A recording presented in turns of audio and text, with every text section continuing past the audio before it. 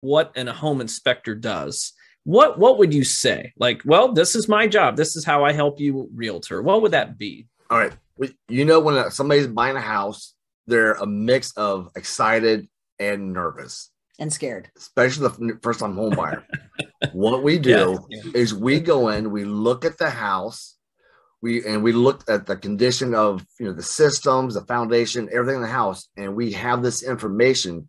That way we help the home buyer feel more comfortable because there's less unknowns about the house. Mm-hmm.